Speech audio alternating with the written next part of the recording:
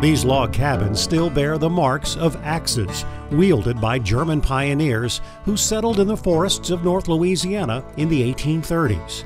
They came here to create a religious utopia, a village founded on faith where everyone worked for the common good. They were almost a, what we call today an end times group. They were withdrawing from society to live among themselves, stay pure, and wait for the second coming of Christ. John Agan is the Webster Parish historian who has researched the history of Germantown. The group was an offshoot of the Harmonist Society, which originally settled in Pennsylvania and later Indiana. They were led by Bernard Mueller, a self-proclaimed prophet who called himself Count de Leon. Count Leon took his group of followers and proceeded south to a vision he'd been told, he said, to settle near the latitude of Jerusalem. And so they came down the Ohio River into the Mississippi, into the Red. The Germans' first stop in Louisiana was along the Red River at a place just north of Natchitoches. But an outbreak of yellow fever proved deadly for many of those settlers, including their leader, Count Leon.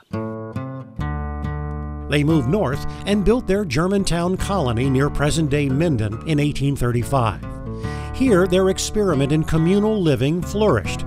The widow, the Countess Leon, taught piano and held firm to the religious beliefs of her husband, while a colonist named John Bopp managed the business affairs. They produced everything here, and beyond that they marketed. All food, all things they needed to have, they produced.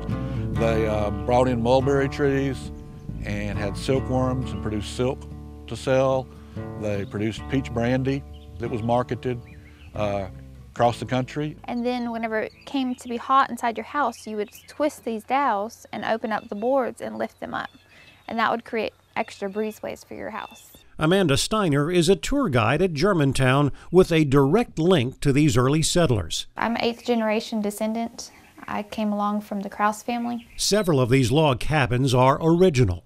The living quarters, a communal kitchen and dining room, the Countess's piano, along with original furnishings and artifacts. Pieces of the utopian colony survived, but its story was almost lost. No, I didn't really know about it. All I knew is that the buildings were here and that we were kind of related to the original settlers. The colony disbanded shortly after the Civil War, which created a rift among the settlers, compounded by the hardships of the post-war South. The world intervened, yeah. The outside influences came. So that kind of destroyed Utopia for them, I guess. I think it's important to learn from our history and that we can compromise, we can get along with other people, we can, kind of settle our differences and kind of live together happily, and this is a great example of a way to do that.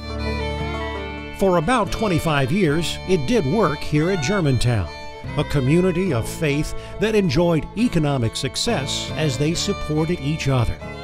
And the community that faded with time is now being rediscovered. With the Heart of Louisiana, Dave McNamara, Fox 8 News.